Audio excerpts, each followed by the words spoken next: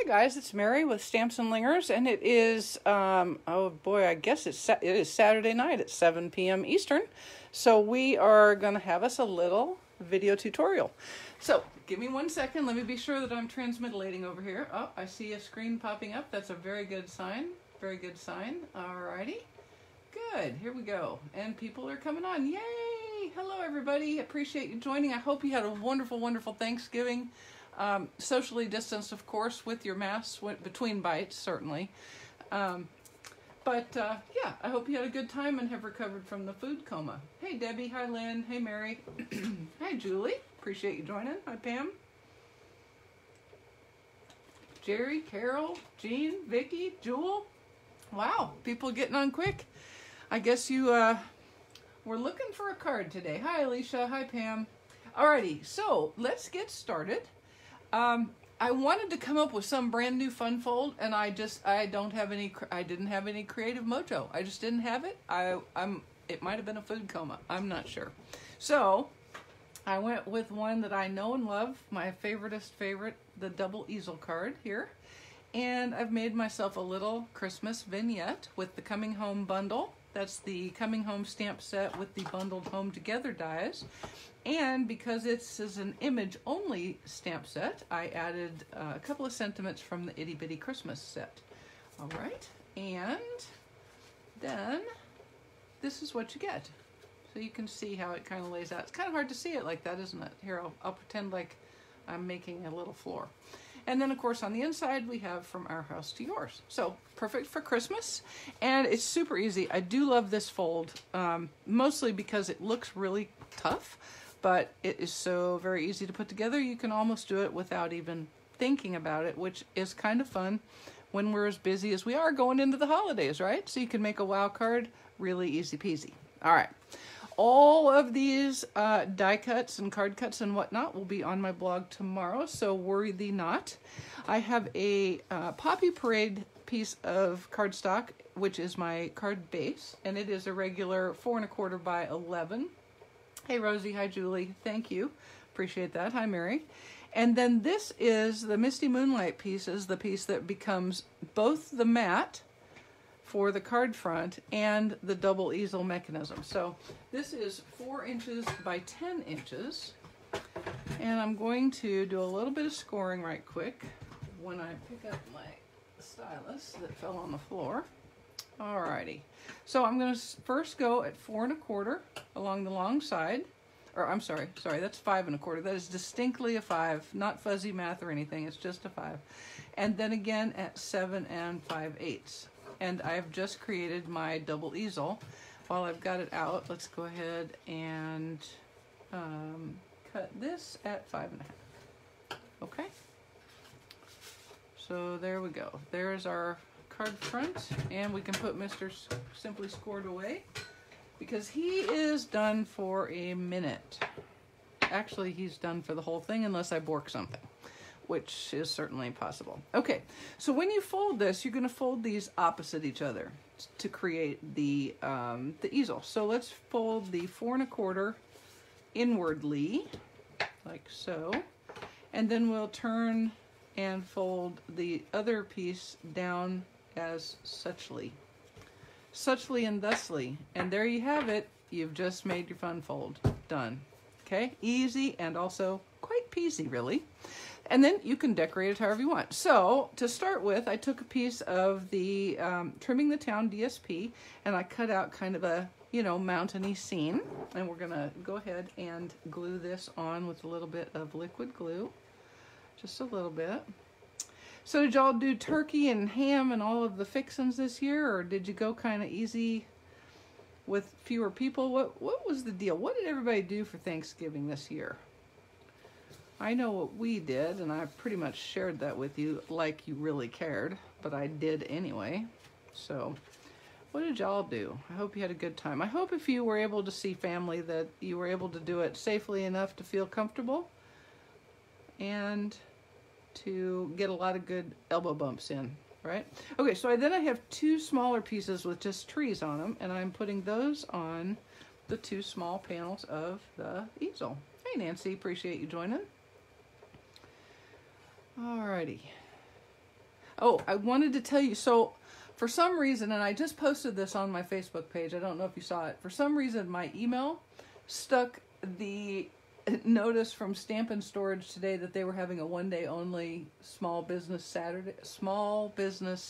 Saturday sale today, and so yeah, I totally missed it, but they've got several stamp shelves on additional sale, so they're on 20% off.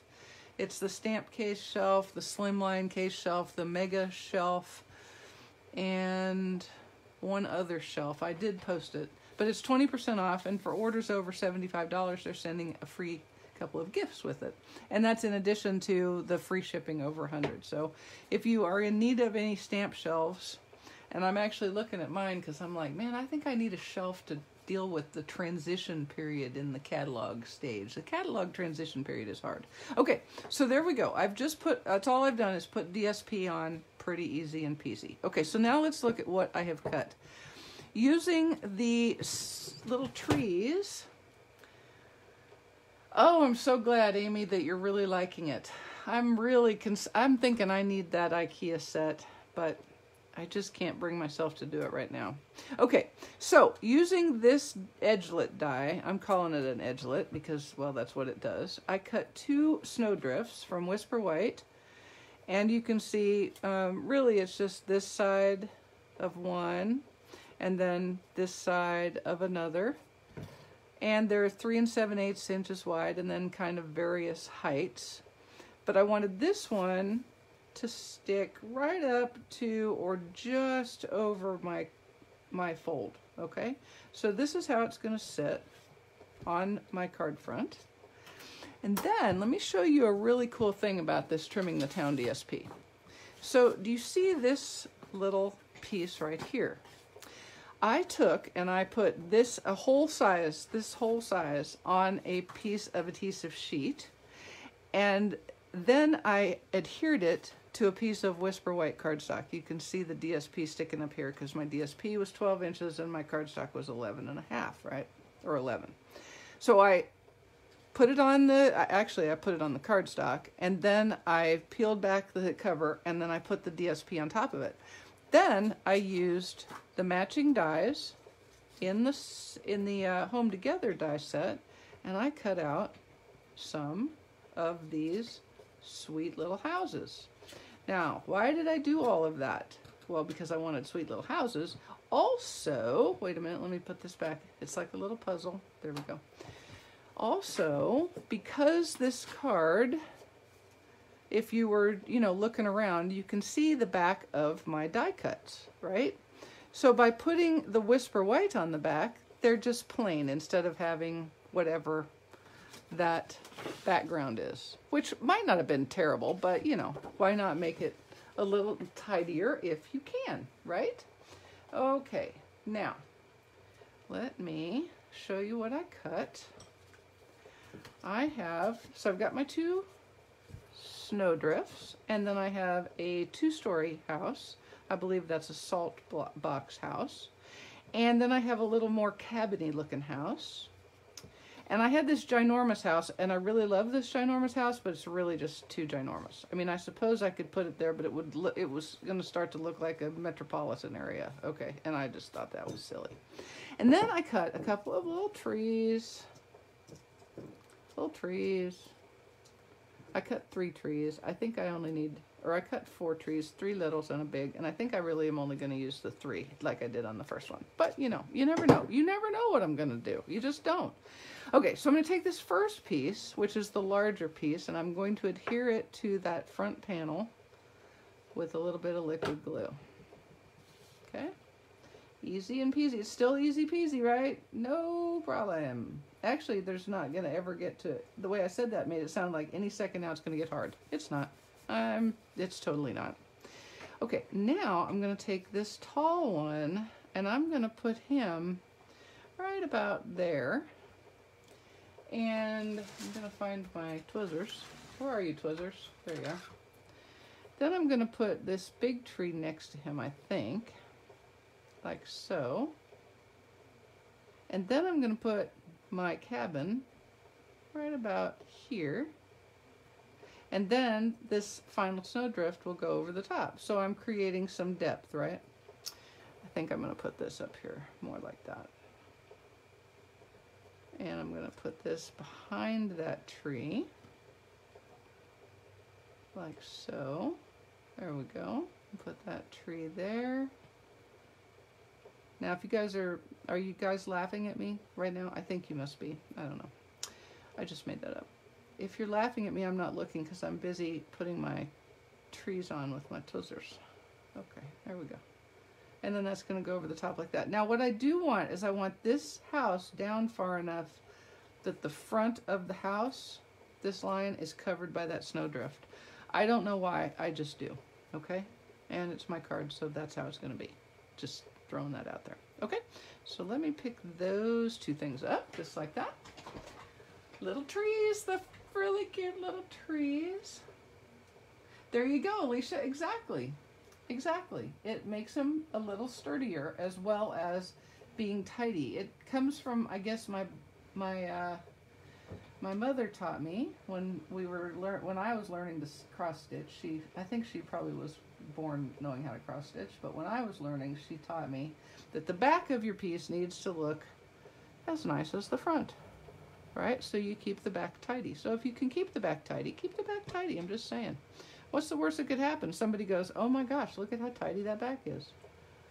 And then we'll just put our tree on here like that. What I like is when you do this, then you get like a little scene when the easel stands up. I like little scenes. I don't particularly like creating a scene, but I like making little scenes, if that even makes sense. Okay, now I'm going to put this little guy on. And what I'm going to do is I'm going to set my other snowdrift over the top of this so that I can just be sure I get it exactly where I want it. Just like that. All right. There we go. Okay. Now he can just sit there and think about what he's done for a minute and dry. And while he is doing that, I'm going to cover that and I'm going to stamp my little itty bitty sentiment on here. So I'm using Christmas Cheer and it's itty bitty, which makes sense considering, you know, the name of the set is Itty Bitty. And here we go. We're doing Poppy Parade. Just, by the way, this is like one of my favorite colors ever.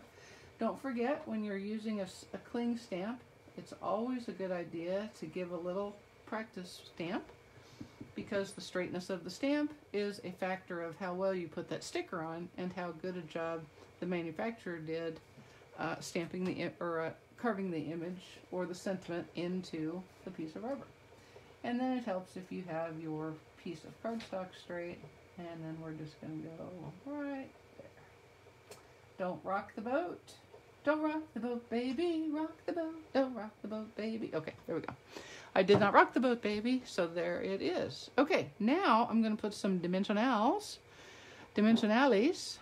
on the back of this and pop that right on top of the card. And it's going to be, that's going to be kind of about it. I'm going to put those trees on and then that's going to be pretty. That will be, as they say in the industry, that will be that. No, they don't say that. They say, that's a wrap. There it is. They say, that's a wrap. Yep, we got all the film people here moving in. And that's good for the economy. It does have some downsides, as you might imagine. Okay, so I'm just going to pop this right on. There we go. All right. Now, I'm going to take a couple of these little trees right here, and I'm going to put them on this little tree right here.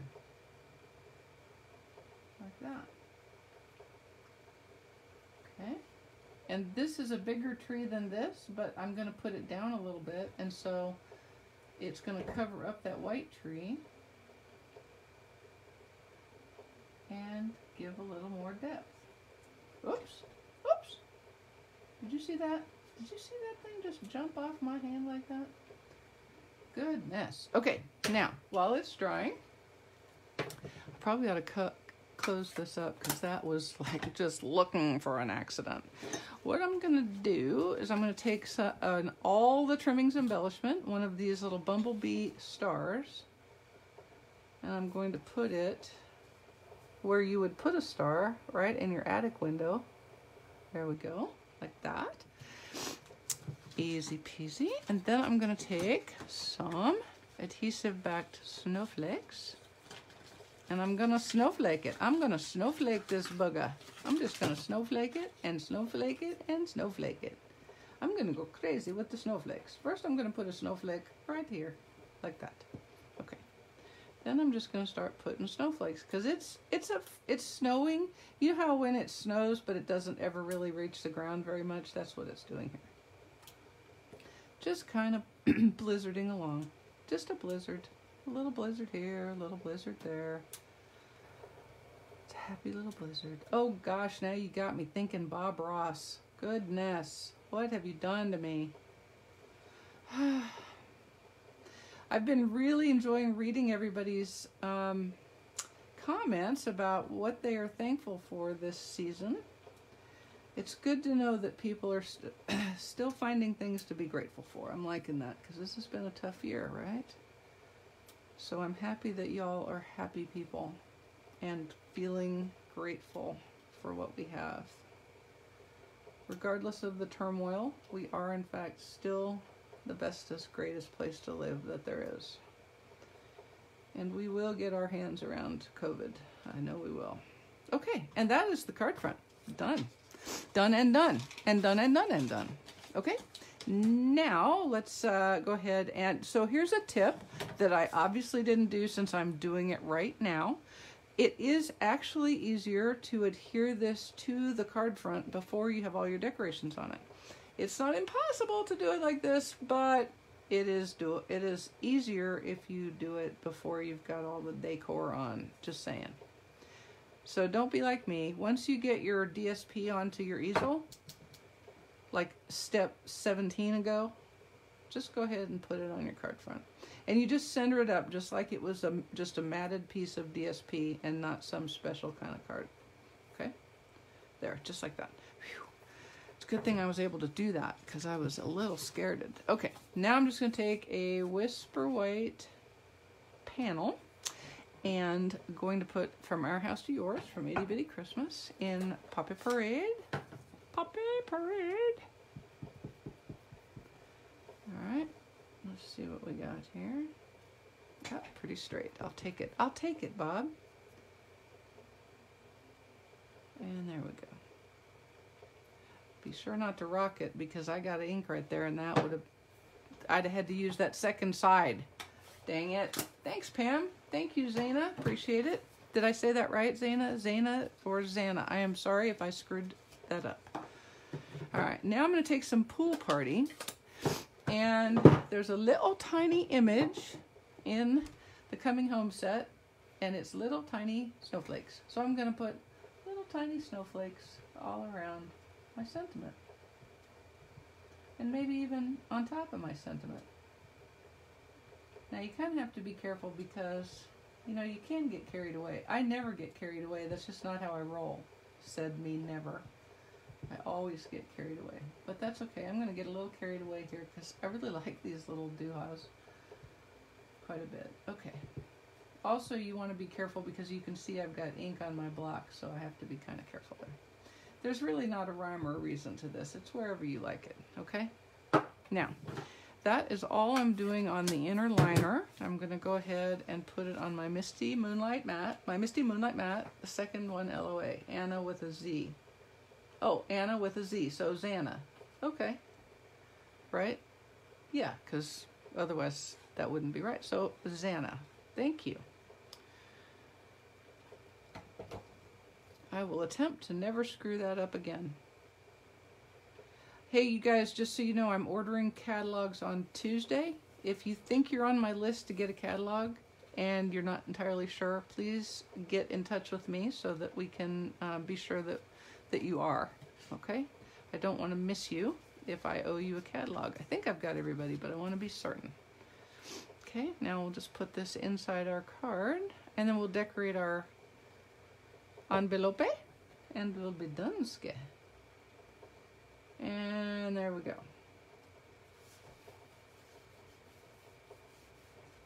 Now, quick doodah on the envelope. And what I'm going to do here is I'm going to use some old olive. And I'm going to stamp the large tree from Coming Home.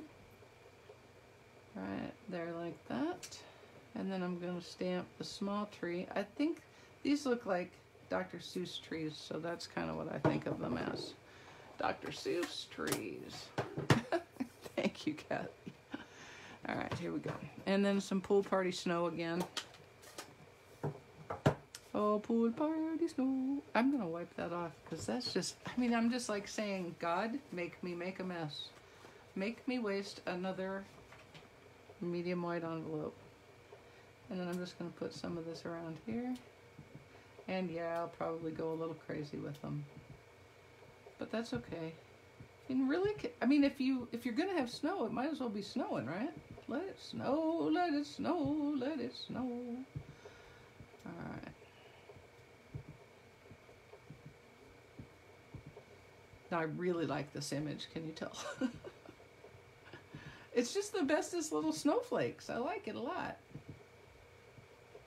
And I'm just gonna put them right in the middle of the tree because it's really blizzarding. My other one, it didn't blizzard quite this hard, but this one is really blizzarding. We're talking whiteout conditions here. Okay, there we go. Good enough. Good enough. Whoville. That's it. Whoville trees. Whoville trees. You guys watching Hallmark movies? Aren't we all? You know, all 15 plots, rolled around into 680 movies a season with 15 different plots and 10 different actors and actresses. I don't know how they keep track of their lines when they are really essentially doing the same people, the same plot, but just slightly different lines every time. And I sound very critical, but the truth is I watch them. And have you noticed you can really tell, because it's Hallmark, when the hero and the heroine kiss, it's over. That's it. You know that when they have the kiss, not the one kiss where they're like surprised that they've kissed each other, because they've got to do the, we're surprised we've kissed each other, oh my goodness. And then they have to have the nano moment of conflict where there's a miscommunication and she's mad at him and he's mad at her for like 30 seconds. And then it all gets straightened out, usually by a kindly aunt, grandmother, or Santa Claus figure. And then they kiss and it's over. So see, I mean, that's pretty much all Hallmark movies rolled into one right there. Done. Oh, I do want to watch USS Christmas because I'm pretty certain that'll be completely different. But you know me, I do like the military. I can't lie, even if they've Hallmarkified it. And even if I'm going to say a lot, Wayne doesn't like it when I watch these movies that have the military in them because I'll be like, no, no, no, no. That's not even sort of true. That would never happen. He's like, Mare, it's a movie. I know, but still, they could have gotten a military advisor. I would have done it. I'd have told him that was criminy crappy. Okay, and there we go. Double easel. I know, are you guys tired of me making double easel cards? I can't help it. I really, really like them a lot. I do believe they could be my favorite fun fold ever. Really. It's my favorite thing, especially when you can make a little scene like that. It's like the Colorado mountains. Woo! All right, guys, I will, let's see, this is Saturday. So yes, I'll be back on Thursday at 1 o'clock Eastern time on my YouTube channel. Don't know what we're going to make, but it'll be something, and I hope you really enjoy it. So have a wonderful rest of your weekend. I appreciate you spending part of yours with me, and thank you so much. Bye-bye.